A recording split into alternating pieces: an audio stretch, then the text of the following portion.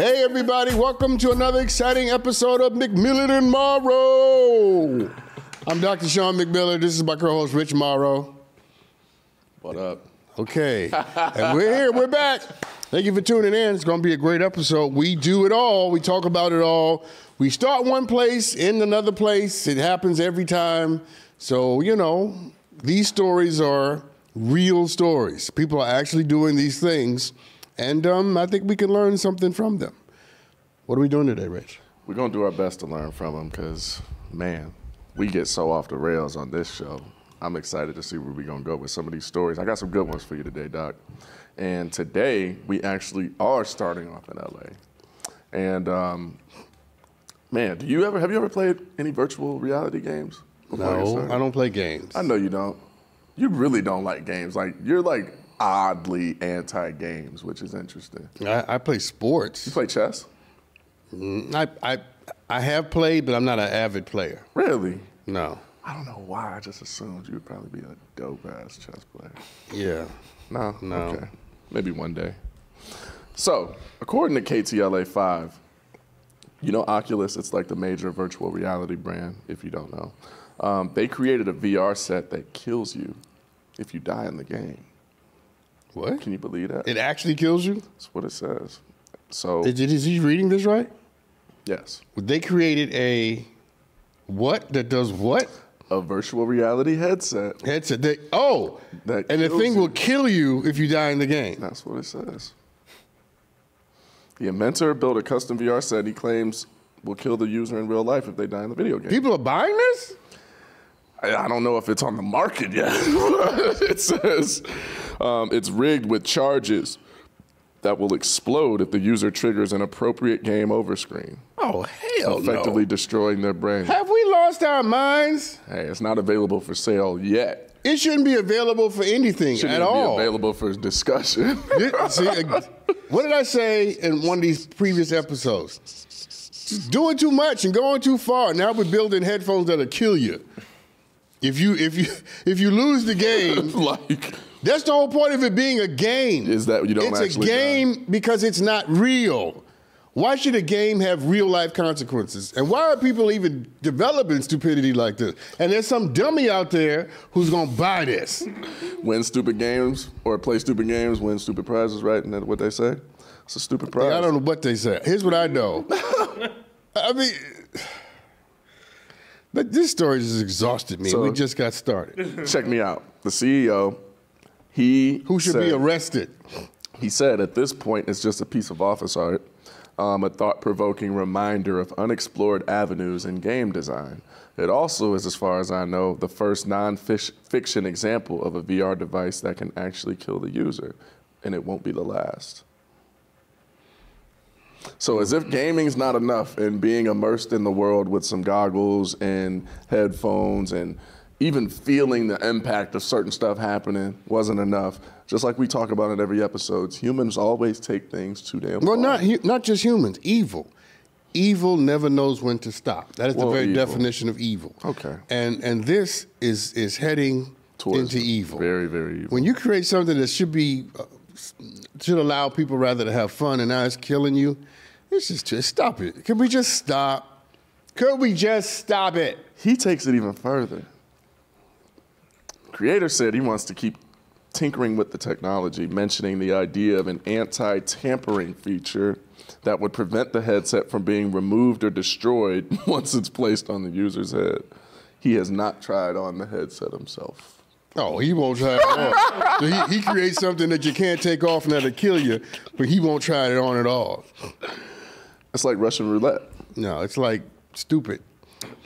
I mean, you gotta win. I mean, if you ain't good at that game.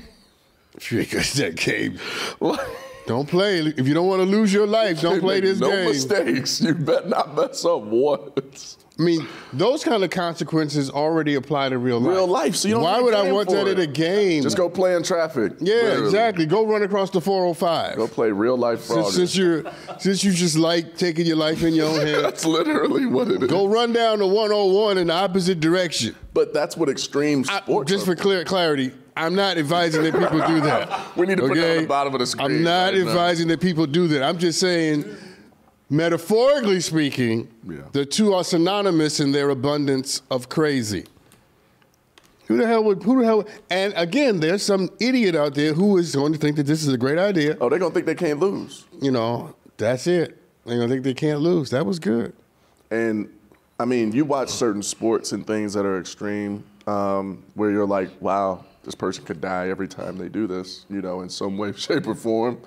And, you know, you see daredevils, but this, to me, like you said, it just feels evil. Like the fact that somebody wants to even introduce this into people's minds. It's evil. At least in sports, there's a prize. You know? There's an actual thing you might win. See, now that's what I want to know. What the hell you get for winning this game? You just get to keep your life? I know what I would want. What? Can't say it on television. What? Pizza. And it ain't pizza. It's not pizza. We're going to pretend it's pizza. We're going to call it pizza. We're going to call it pizza. I would want some pizza, okay? If I put on a headset that could kill me and I won the game, pizza. It makes me wonder, though, what would have to be someone's, I mean, the only thing that I could think of is people that were possibly suicidal wanting to play that game. That's the only explanation that I could picture for anybody even wanting to venture into that. Because I don't understand how you could put yourself in that situation, especially if he introduces this anti-tampering thing. You can't even change your mind once you put it on. That sounds like Saw. You remember the Saw movies? But hold on one second. Let me push back. Because fundamentally speaking, how is that any different than someone telling you, the proverbial you, Yeah. if you mess with this person, Yeah. they're going to break your heart. Yeah. That this person has never been faithful to anybody. That this person has never been honest to anybody. And you, the proverbial you, you the audience, you go right and rush in and date them anyway. You got to see it for yourself sometimes. Right. It's called putting a headset on that might kill you. I mean, you know what I'm saying? I do. Because there are many forms of death. Absolutely. We die before we die. We die many deaths. Long before we die. Yeah. And so when someone has told you and you still decide you want to date somebody or try to love somebody, and the person, it gets even worse. Sometimes people will tell you themselves. I had that happen recently. Crazy. You I've never been faithful. I've cheated on everybody I've ever been with. Okay. I'm still here. I'm out. With your clown face and makeup on. So if I decide to date you know what I do? I grab the headset and I put it on. Yeah, that's basically what it is. That's basically what you're doing. Metaphorically speaking, for sure. It's not believing that the consequences are real. That's stuff I did when I was a kid. Like my mom would tell me, oh, that stove is hot. You touch it, you're going to get burnt. I touch it anyway. That wall is hard. You hit it, it's going to hurt. I'll still hit it. You know, and, you know, we're hard-headed. And when you play, I just don't play with my life like that. Like, I have a hard enough time doing stuff that I could just get injured in, let alone dying. Rich, I've ridden in the car with you. But I got control over that myself. See. I got control over this that myself. This is where our personal relationship comes into the show. You know? I have rode in the car with you. Is that the right tense? Ridden, rode? Ridden. Rode in the car. In the car with you, and you drive like a bat out of hell. Yeah. You drive like there's something's wrong with you. You drive like your ass is on fire, and you got to get home to pee. We got places to be, Doc. You need to slow down. We got places to be. But I'm always conscious of the other people around me. I remember the first time I rode in the car, and I was like, are you okay? Like, are you angry? Why are you driving like this? So we all on some level put our physical lives or our emotional lives in danger. You actually really we do it. Let's not lie. Let's tell the truth and shame the devil. In some way, shape, or form, we do. We do. Yeah. But some of us do more than others. That's all. Absolutely. And let me add to that. I think we have to be very judicious at choosing the scenario of our risk. The risk got to match the reward to me. We're gonna do risk at some point. Yeah. But I'm not willing to die for a video game, and I'm not willing to sacrifice my heart for a liar. But you are for pizza. For pizza. for pizza and pizza. See, I created a new thing. Look, put it back on me. Put it back on me. Pizza and pizza. Pizza. Yeah. Pizza. There's a t-shirt. And pizza. Yeah. But that makes me wonder, actually. So, do you think that there is something? Do you think there's something that everybody's willing to die for? Everybody has something they're willing to die for? Like right now? No. No. I don't think most people are aware enough, conscious enough. I don't think most people are principled enough to get to the place where they'll die for something. I think most people will inadvertently die at the hands of something, but they're not dying for it. I think those who find something for which they're willing to sacrifice their lives are the extraordinary ones. They are. They are the ones who conquer fear. They are the ones who are not afraid of the night because they've made a determination that this is the direction that I'm going in. The New Testament says about Jesus, sorry people, the New Testament says about Jesus, and he set his face to go to Jerusalem, meaning he was determined to go. He went nowhere else. Even if he had to die. Ooh, I feel like throwing my shoe. Yeah. Because Aaron, you better watch out. because when you have that kind of determination and focus, who can stop you? Nobody. I mean, who can get in the way of somebody who said, I'm gonna die for this. It's like, oh. you know how far you have to go to beat that? You have to at least be able to match it. Yeah, I gotta be willing to die for it too. Listen, that's a great thing. That's a great thing that I used to say to my sons. I used to say, if you ever see me arguing with somebody, because I don't argue with people. Yeah, no. But if you ever see me arguing with somebody, it's because I've determined that I'm willing to go all the way. I'm willing to go all the way. Yeah, I'm willing to go all the way. You know what I'm saying? And what are those things that you feel like push you closest to that point? Oh. Principles? No, I'm not going to fight you over no Respect? principle. No, I'm not so big on being disrespected that I'm willing to, That's why I'm wondering what it is. you know, I'm not, I don't They'd have know. to like slap your mama or something in front of you. Like. Yeah, I probably beat your ass. Yeah, you slap my mama, it's probably hard. You know what I'm saying? Yeah, it's probably gonna get you hurt. Yeah. But I'm not that kind of reactionary person. I'm very thoughtful. Yeah. And I'm always deciding, is this worth it? Yeah. Nah. See, that's the thing. Like I said earlier, the risk has to match the reward. Like there has to be something that either burns inside of you so bad that you're like, I want this that bad, or I don't want this that bad that I'm willing to die for it. But I don't think, like you said, many people have principles enough that are strong enough that they would feel like that about anything. No. I met a guy the other day. Oh my gosh, this dude scared the hell out of me. I'm not even gonna lie. I was with a vegan friend of mine, and he's asking about the menu at a resort we were at. And, you know, his girlfriend, you know, is telling, you know, the guy that works there, like, he's vegan, you know, so we want to make sure that whatever we order doesn't have, you know, anything that's going to have meat or anything in it. And the guy goes, that's crazy. I just started a carnivore diet.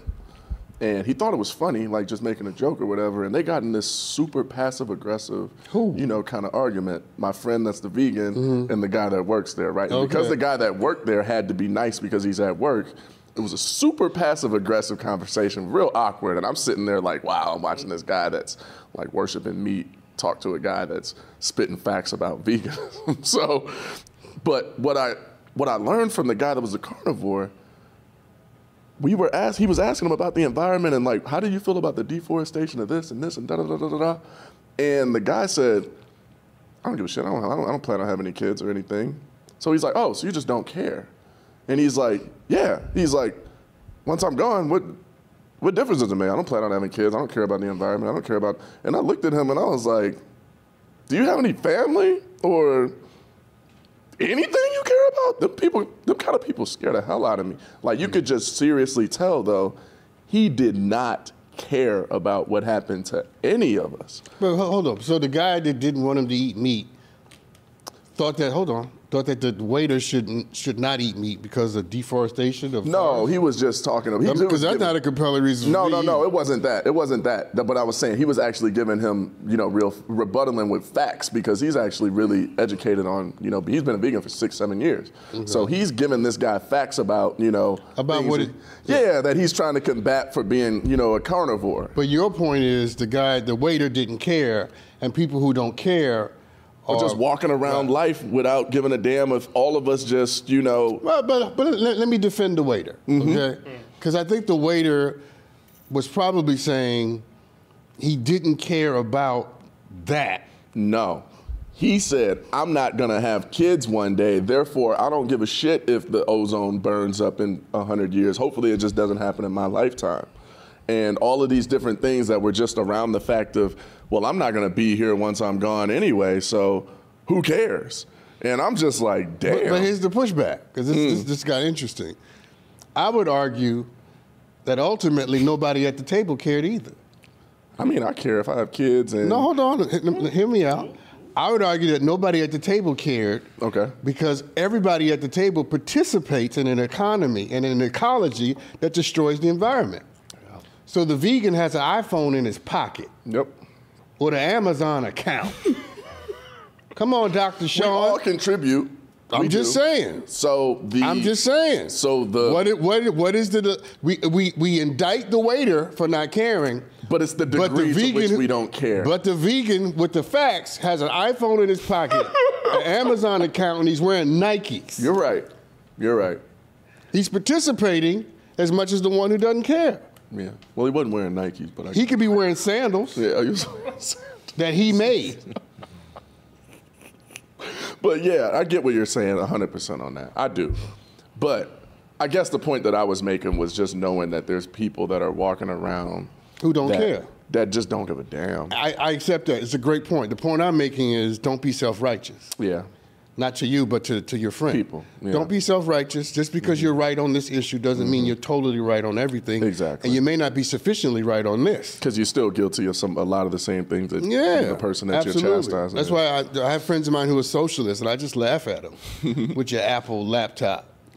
You're a socialist. But our world has also been built in a way where it's very hard to avoid doing things that are going to be, hard. If you're committed to something, and Jesus set his face to go to Jerusalem. Right. You think that was easy? No. You think it was easy, people? But people see what happened to Jesus and they like, well... And that's what makes him extraordinary. Exactly. And everybody else common and basic. And fearful. Come on. And that is living out of fear rather than for the principle that you're speaking on. The principled ones shine. You know them. Mahatma Gandhi, Martin King. Mandela, all of them. Madiba.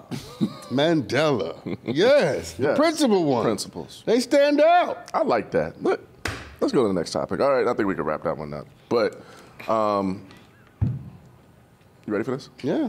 Okay. So, according to Forbes, I actually heard about this, and I think it's super dope, because I'm pretty sure this was started in Atlanta. You like the word dope? Yeah, it was started in Atlanta. I was right. There's a black man that started this. There's a new ride-sharing app called Black Wolf. Have you heard of it? It's just like Uber, except the drivers are certified to carry weapons for extra protection. From who? So it's basically like armed security as a driver. So you call Uber. You living in Atlanta, you living in Memphis, you living in one of these cities where crime could be high. You call a Uber black. Speaking of that, hold that thought. Hold that thought. Go for it. Okay? Go for it. Remind him where he was going. Did you know that Memphis is the most dangerous city in America proportionally? I'm not surprised. Have you heard what's been going on there the last few years? There are about 600,000 people live in Memphis, a little more than that. How many?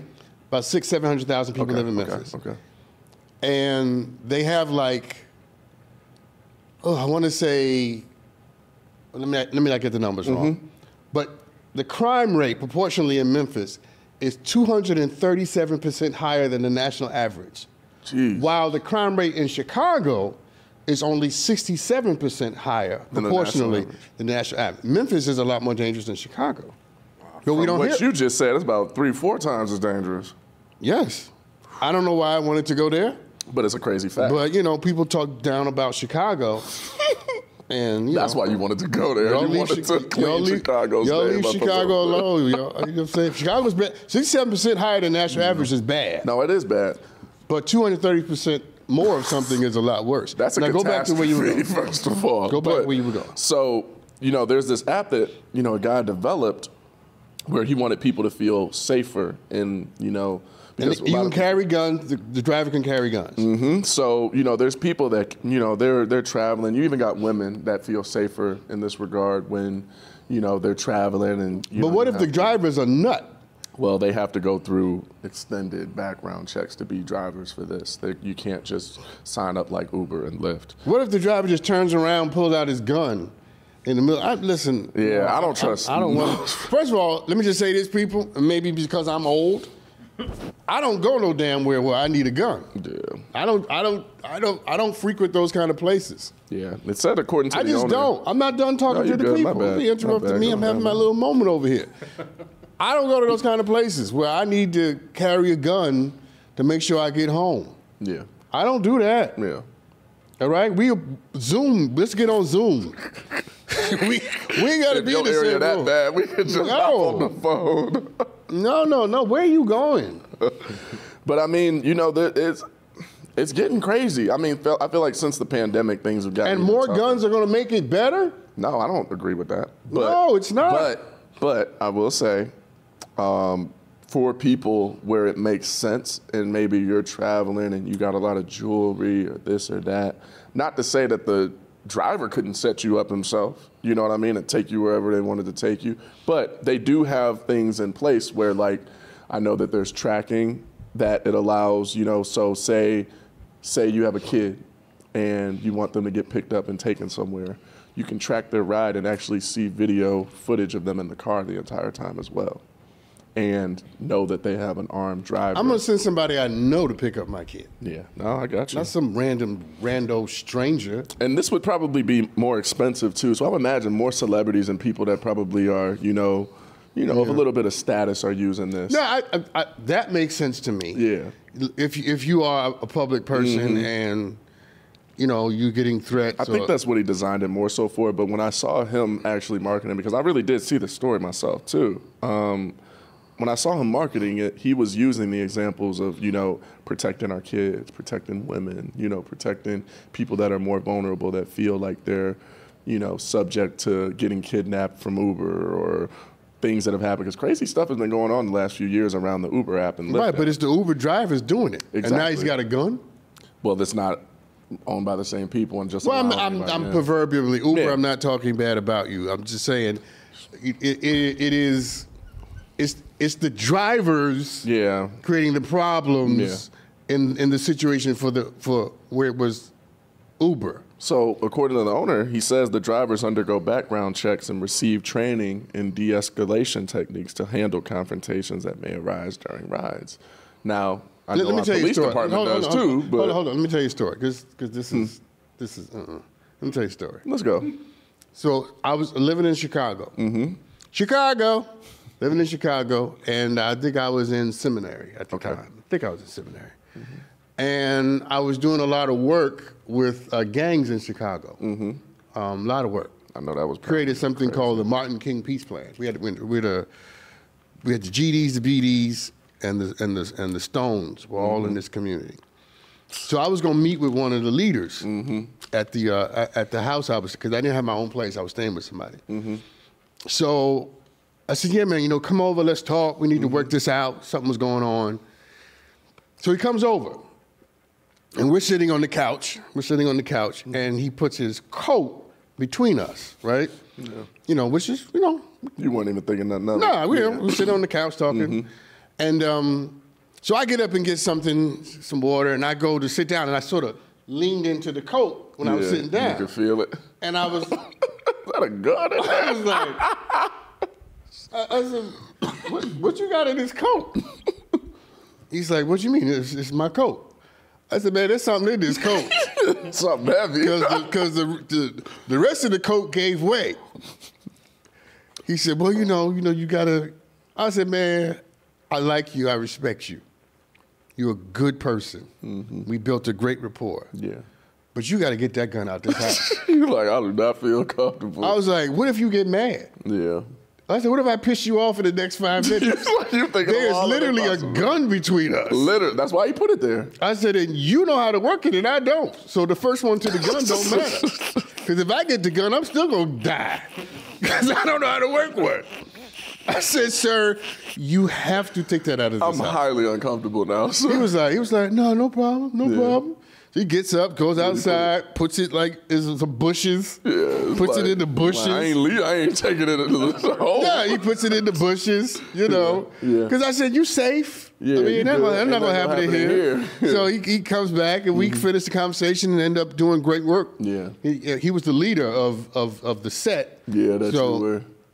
We did great work. And then years later, I said, man, remember you came over and brought the gun? Yeah. And he laughs now. Because now he's married with kids and all that. But my point is, I don't feel comfortable with a gun around me. I don't want my driver to have one. Yeah. I just think, what if somebody, my thing is, I'm always thinking worst case scenario. You do. What if you snap? Yeah. What if you. Over anything. Yeah, I don't even like being around police when they have guns. Yeah. So do you feel, well, I know you don't go to Florida often, but I'm going to Florida next week. Are you really? What part? No, next month. Next week. What part are you going to? Orlando. Okay. So you're going to be in the middle of Central Florida. Yeah. Okay. Do you feel uncomfortable in open carry states like that, where you could just walk in anywhere and people just walking in? That oh, listen, when I go to Florida, I'm not going nowhere. You people are crazy. No. I'm not going to hang out. I'm gonna. When I went to, I was in right outside of Baltimore. I did a wedding. I went to this casino. Can I say the name of the casino? Maybe not, huh?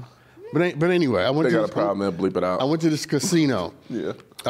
And I loved it. Yeah. I don't gamble. Yeah. We're off the rails, Tyler. We are. We're going to break after this. I don't gamble.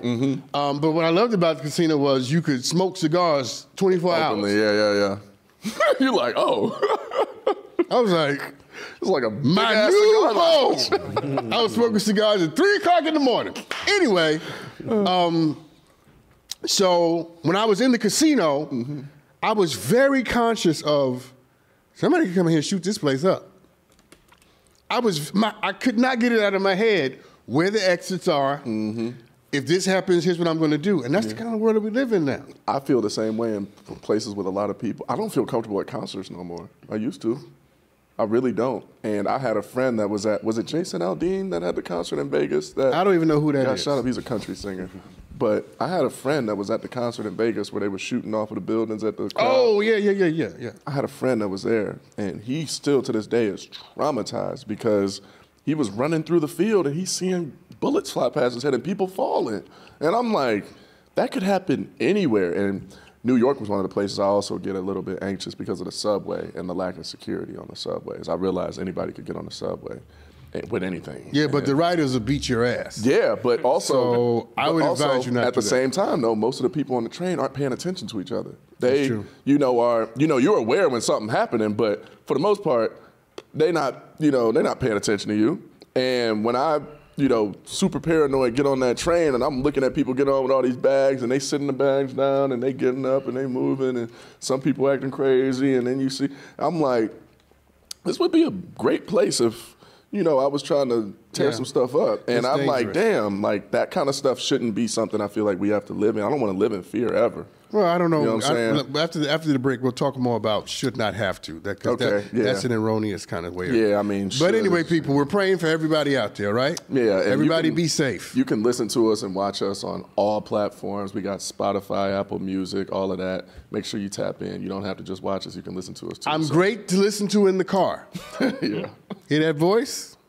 Very soothing. We'll be right back. Oh, yeah. Should not have to. Should not have to.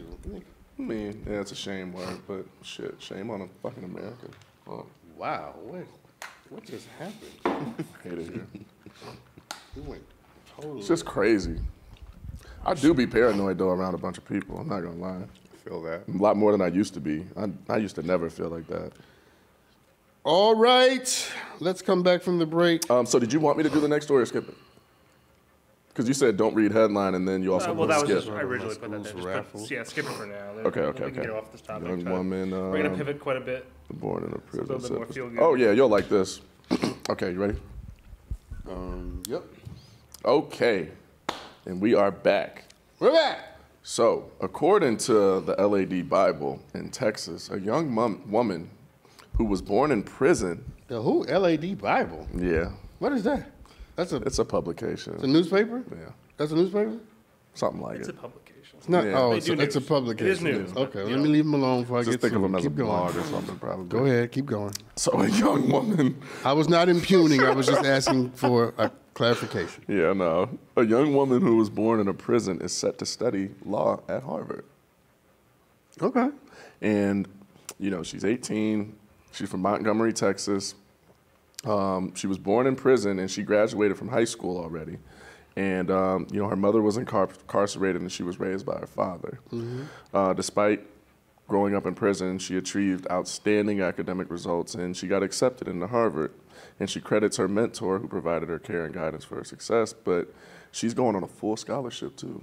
And it reminds me of you. You never know. It's not about where you started out. It's not about where necessarily you come from. As much as, it plays a factor, it has no dictation on your greatness and your destiny and where you are meant to be. And for her to, literally be born incarcerated, as a baby, and to make it to Harvard Law at that, she ain't just going to Harvard, she's going to Harvard Law on a full scholarship. It just shows you, our true potential as humans and our, capability. Those are miracles. You're a miracle. She's a miracle. And I think that's super inspiring. I think, if people can make it out of these kinds of situations, what excuses do other people have, Yeah, I agree with that, but I actually have a pushback. I know you do. You always do. Yeah, because I was going to be great even if I didn't go to Harvard. Oh, you would. There are two kinds of people who go to Ivy League schools. One kind of person goes to Ivy League school and they need the name of the school For the name? to make them something. Mm-hmm. The other kind of person that goes to Ivy League school expects the school to want to attach itself to their name. Them, yeah. I'm the second, not the first. Amen to that. I didn't need. The University of Chicago is a great school, and in some ways a better school than Harvard. Yeah. But the first thing that you get from me, unless I have on a sweatshirt, like for example, let's go back to the TikTok people. Okay. So when I talk to the TikTok people, they don't know what school I went to. I don't throw that. I don't give you any of that. Yeah. Now when you talk to me, you know you're not talking to a dummy. Mm-hmm. Now you don't know why I'm not a dummy. But you know I'm not a dummy. But you know I'm not a dummy. Yeah. Because we'll get biblical for a second. Genesis 12 says, I'll make your name great. It does not say I'll make your title great. And as I've said before, people try to do things with their title that they can't do with their names. And people try to do things with their degree that they can't do with their own reputation. And you feel that should be the goal is, working to have your name live up to, your title. Listen, the true mark of greatness is what happens to your name after you're gone. I love that. That's going to be at the bottom of the screen. That's the true mark of greatness. Yeah. You follow what I'm saying? Yeah. If they are still, I was doing something for a friend, helping a friend prepare remarks or something, and I put in the remarks that, do you remember what the #1 song was in 2015? Hypothetically, let's say no.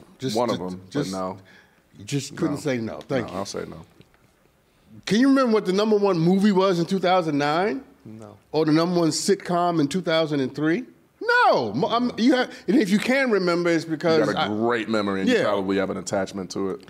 And that wasn't that long ago. Yeah. But we are still talking about the Tuskegee Airmen. You right?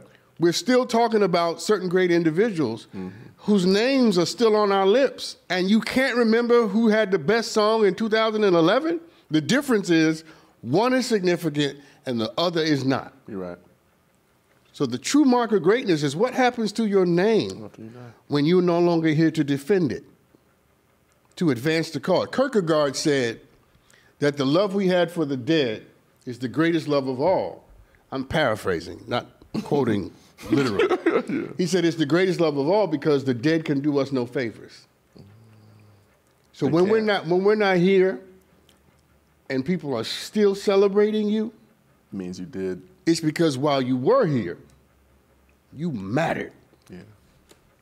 And so, you know, I don't know how this relates to anything you're trying to get me to talk about right now. But it's important. It's valuable information. You know, I feel like just hearing that, it brings up a lot for me, because even having people who are close to you that have passed away and seeing the impact they still have on your life alone once they're gone, whether it be grandparents, parents, brothers, sisters, you really do quickly get put in a perspective of what really mattered. And it's how they made you feel. It's the impact they had on you. It's the things that once they're gone still live in you. And, you know, all of the other stuff that we may, you know, feel is important while people are here that we tend to focus our energy on as people. I know I have definitely taken it upon myself to be more conscious of loving people while they're here for that reason, because I see people celebrate it so much once they're gone. And, you know, as you were talking, it made me think to myself, it's like, it really is about how much you do while you're here for other people that gives you that love once you're gone. And if you live a selfish life, nobody's gonna really be talking about you when you're gone. But if you lived your life for others and you spread that love, it's one of those things that you're celebrated 10 times more than you were when you were here when you do that. And it's sad when you see it happen in the young, you know, celebrities and things like that, and you hear the celebration. It's like, how did I know about this person when they were alive, you know? And then once they die, it's like, well, why is everybody talking about it now as if it's a cool thing to do? And, you know, it sucks because, you know, they're even making songs about it. You know, like J. Cole and Lil Durk actually just had a song that came out. And, you know, he talks about how, you know, it shouldn't take somebody dying. All My Life? Yeah, All My Life. And it just shouldn't take you. I'm proud of you for knowing that. First of all, let's give a round of applause for Doc for knowing the name of that song. Because I didn't even have to say the name, and you on point with it. Look at you. I'm on TikTok. You on TikTok. I'm on TikTok. I'm on TikTok, people. I gotta figure I'm on TikTok. I gotta figure out what you people are doing. I'm dead. I'm dead, see? That's another one. That's another one. Or you send skulls in the chat. It represents I'm dead. So, yeah. I know these things. It's crazy, though, isn't it? Like, to hear, though, you put it in, because you always put things in such an intelligent and elegant kind of way of understanding and making it easy. To hear people celebrate it, though, so much after they're gone, it's like, damn, I don't want to live in a world where that has to be the case. Like, you got to die to be celebrated, you know, on that level. And we do have people that are celebrated highly while they're alive, too, but they're not truly appreciated until they're gone. Let me push back. Martin King was not loved when he was here. That's what I'm saying. They're not truly appreciated, though, until they're gone. He was vilified and hated. He was only loved after he died. It's just a common occurrence that happens. We're not going to stop that from happening. I know, and that's sad. Well, it just is what it's not. It is. It's sad to me. It's not sad to me. It is what it is. It is. I wish Martin Luther King got to get his flowers while he was here, because he's changed all of our lives. And I wish I got paid $10 million an episode. I wish I got paid $100 million an episode. It's not the case, okay? It's not the case. I want it to be, Doc. I know. I mean, but and that's the beauty of it, Fix right? it. What the hell? We need $100 million. I'm not leaving this chair until I get it. We can't throw temper tantrums about how it is. I really am throwing a tantrum right now for humanity. It's just, it is what it is. And greatness is dealing with it as it is, and still running in the directions of the things you believe the most. And still facing Jerusalem. And and still being willing to go to Jerusalem. They're not going to, let's see, we're about to get biblical, it's okay? Inspiring, man. Could you just prick something in me? So on Palm Sunday, right, is when Jesus goes to Jerusalem to have the big parade. Why did it take them 3 years to give him a parade? This man walks on water, turns water into wine, his best miracle, by the way. Raising, because of the wine, if you missed it. Raise dead people, all that, right? Yeah. And it takes him 3 years to give him a parade. He should have got a parade the first week. First day. You follow what I'm saying? Yep. Here's the point. Some people will never celebrate you. Mm-hmm. You have to be okay with that. And some folks, they'll never get to the place where they give you the kind of accolade you deserve. Yeah. And it's not a matter of supposed to be or shoulda. They're just not going to do it. Yeah, you're right. And if you let that become the thing that stops you from going in the direction of your principles and your beliefs and your dreams, then you'll never get there. So even if you don't clap, I'm still going. Mm-hmm. You got to clap for yourself. Don't celebrate me, I'm still going. Yeah, that's why it's important to celebrate our wins ourselves, because you can't expect other people to. That's not other people's job. It's not people's obligation. Which brings us back to the statement that you made. Yeah. And that is, if you figure it out after I'm gone that I was great, well, better late than never. Yeah, but I already knew. Yeah. So I'm good. You're right. Let's move on. Appreciate that, Doc. Okay. So is this westward? Yes, westward. What? I'm just taking a deep breath before I read this. What is that I know tattoo you about on to your say wrist? something. What is that? So this is in memorization Short version. of my little brother. Your little brother? Yeah, my best friend's little brother. That's Juice's right, that's little right. He brother. died, that's right. So he had a brand called G-Rated, and I got a wristband that says G-Rated and his nickname on it. So I'm always wearing his reband. This is new, right? Brand. It's been about a year old. Yeah, because when we first met, you didn't have that. No. Okay. It's only a year and a half old. I don't know why it took me a year to notice it. Why did it take you a year to notice my tattoo? No, I don't know. Because you're not appreciated sufficiently. But yeah, no, I got it. I wanted to always be repping his brand wherever I go. So he on TV with me every day now too. And now you're gonna have to cover that up. You know. Yeah, hopefully I don't have to cover this up. No too. logos. That was a good one, Tyler. I actually give you that one. What, he's going to have to cover that up? No, he's saying that because of the license. Oh, okay. We're not going into that. Aaron, are you confused or just me? No, Aaron got it too. Yeah, I'm Okay, good. well then it's just me. Could you get to the story? I was trying to. You were. So That's true. according I did that. According to I did do that. Will you stop cutting me off? Can I finish Now you know how I feel. I'm doing it on purpose. I'm doing it on purpose. Validate him.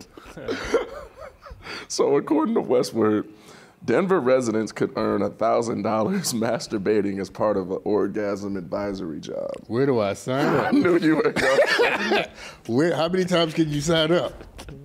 And this is in Denver, so I don't. Because I'm doing it for free now. So I might as well get paid for it. What are we talking about? So hold on, don't act like you people watching ain't masturbating. Okay, you're masturbating too.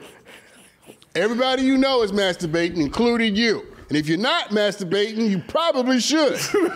You'd be a whole lot nicer. And don't say because I'm having sex, I don't need to. You know you lying. It's a lot. Sex is a lot of work. Flipping people over, being flipped over. A lot easier when you're by yourself. I don't know what just happened. to be clear, he's not asking you to masturbate right now, just so you know. Yes, I am. Yes, just keep the show on so we get the ratings. Yeah, just make sure you pass 30 minutes.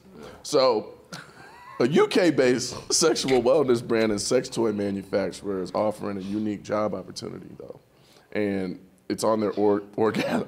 I don't know what an orgasm advisory board is, but for some reason, it sounds like you need to be on that board. Wow.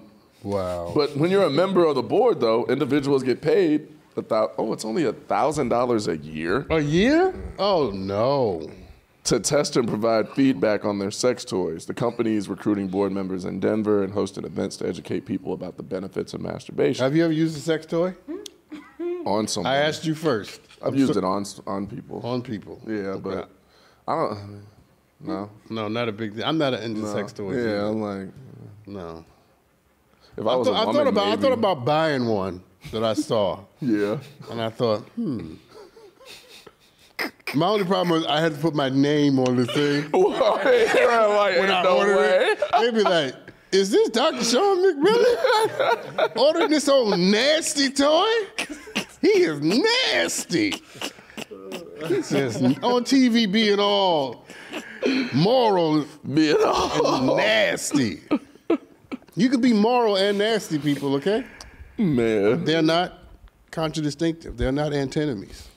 So the company has a resident sexual wellness advisor. You should start looking for these jobs somewhere because it's a thing.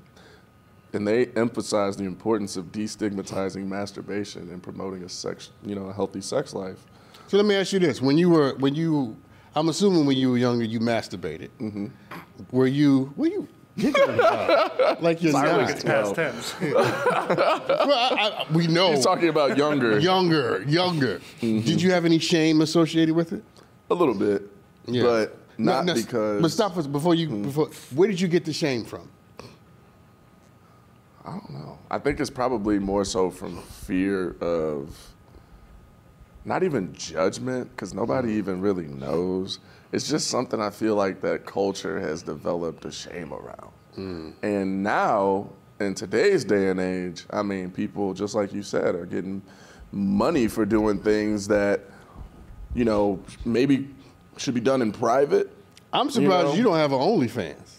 Because I have a career that I care about very deeply. But what I meant by Trust that me, was, I thought many a days about signing up for.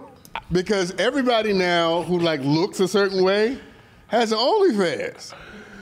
Man, it's don't even get me started. It's a slippery slope, okay? But no, let's get started. We can get started. We're off the rails, Tyler. Since I want to hear about this. Okay, since we're off the rails. Living in LA, you get to see, Miami's the worst though, but living in LA, you get to see a lot of people that, one, are making a living out of literally masturbating for a living, having sex on camera, basically open prostitution at this point. Okay, that's always been going on. Good, fine, dandy, do what you do. I'm all for sex and doing what you do. But now it's been glorified and celebrated to the point where it's becoming an issue where people are rooting their value in, that. And to me, there's two different things. There's something that's natural for us as far as pleasure and, being sexual human beings. There's another thing of taking advantage and sexually exploiting people based off of their appearance and them being okay with it. I get that. And for me, to have people basically, it's causing a shift in everything, because there's people that feel less than because they don't have the same opportunities that some of these people have just by being so open with themselves that they're willing to just, do whatever on camera and get paid for it. And there's always going to be some hornball somewhere that's willing to pay them to see it. But the incentive is financial, right? Absolutely. But let's fold this back to where I started, all right? So when you were younger and you were masturbating, you experienced. Why are you laughing? It's that word. It's a trigger word for him. Tyler, we're gonna have a conversation with you about your history with this subject, because you gotta go. You're like an 8th grader. Every time he hears the word, I was expecting me to be giggling every time you say it. Every time I said masturbation. Well, no, it's Look, he still want to laugh. He turned red. He can't say the. He's still about to laugh. So my point is, I don't understand where that shame comes from. I don't either, but I also think the fear of, it's not something that, it's not like you were about to be like, all right, I'm living in the house with my mom or my dad or my grandma, and I'm just gonna be like, all right, mom and dad, I'm about to go beat it real quick. Make sure you don't come in my room. It was always something you kind of had to hide and be discreet about and private about. And, God forbid you get walked on doing it. You get, But you lock the door. I mean, but situations happen. And, we talked about this on another episode, though. It's like, the whole idea of being comfortable with putting things out there, if you're okay with whoever sees it. Because, once you send it to somebody, once you put it out there, anybody can see it. It's kind of the same situation. But, for me, I don't know. I'm not sure the shame comes from the fear of getting caught doing it as much as it is the stigma around it. You said it. Whenever you have something you feel you have to hide, you experience shame and you experience guilt. Mm-hmm. The difference between shame and guilt is profound. Yeah. You are guilty for things you do, but you are ashamed of who you are. And the difference is profound. Yeah. I would much rather somebody experience guilt than shame. Mm-hmm. And we make sexual things shameful. Yeah. When if you get caught, you should feel guilty. Because you did do something that you you shouldn't be in here whacking off in the middle of, we are having dinner, and you in here spraying the mirror. What you doing in here? But it should not induce shame. Yeah. Nothing about who you are is at stake in that moment. And shame will stay with you longer than guilt. So when my sons were like 12, 13, and I sort of sense something was going on. Like these little Negroes probably watching some videos somewhere. Or they waking up happy. Happier than they want. Happy. So, sat them down, like, listen, this conversation's gonna be a little uncomfortable. Yeah. But that's the point. We can have uncomfortable conversations, and we could. So we had the masturbation conversation. My mom did. All right? Like, my thing was, have at it. I'd much rather you have at it. Blind. Just don't go blind. You don't go blind from That's what they used to tell people to get them to stop. You're like, you do that too much, you're going to lose your eyesight. So just. My thing was just be respectful of other people in the house. You know what I'm saying?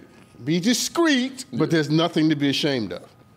I would love for conversations like this to be more normalized as opposed to just assuming, like you said, and using short things to, kind of take shortcuts to explain we good. things. Yeah, we good. Yeah, and then that being the conversation, because a lot of people never get clarity on what's appropriate, what's not. We are all sexual beings as humans. That is just natural. And shame, when you have to hide and you're trapped in shame, it leads to being deviant. Yeah, and that's where it gets slippery. That's where it becomes dangerous. So the moment you actually liberate and protect your children from deviance, when you allow them to be open, honest, and in conversation with you about what they're thinking and feeling and touching. Yeah, and you can help guide them. Yeah, you can say, now, okay, this is the boundary. How can you set the boundary for them? If you never had a conversation. Or help them set the boundary if you don't give them the opportunity to talk about what they're doing and feeling. I agree. So deviance comes from, a certain kind of sexual deviance is cool. Like sadomasochism. Yeah. I mean, it's fine. I'm talking about being deviant where you're hurting people and doing non-consensual stuff. Yeah. It grows out of shame, hiding, and then that becomes the addiction. How can I get away with it? How can I do it and you don't know I'm doing it? How far can I listen? Yeah. What is the story related to this? I mean, kind of, but we're running out of time anyway. Okay. So, yeah, I mean, this was a good episode. We went a lot of places. The episode is over? We talked about guns, masturbation, sex, drugs, rock and roll. This is going by really fast. Yeah, I know. That's a good sign, people. A good show goes by really fast. This one has went by expeditiously. We will see you next time. Thank you for tuning in.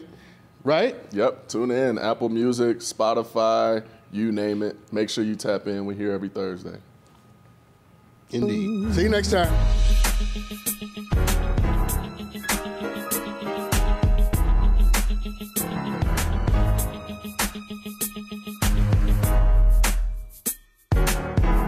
The content on McMillan and Morrow is provided as commentary on news and current events for entertainment purposes.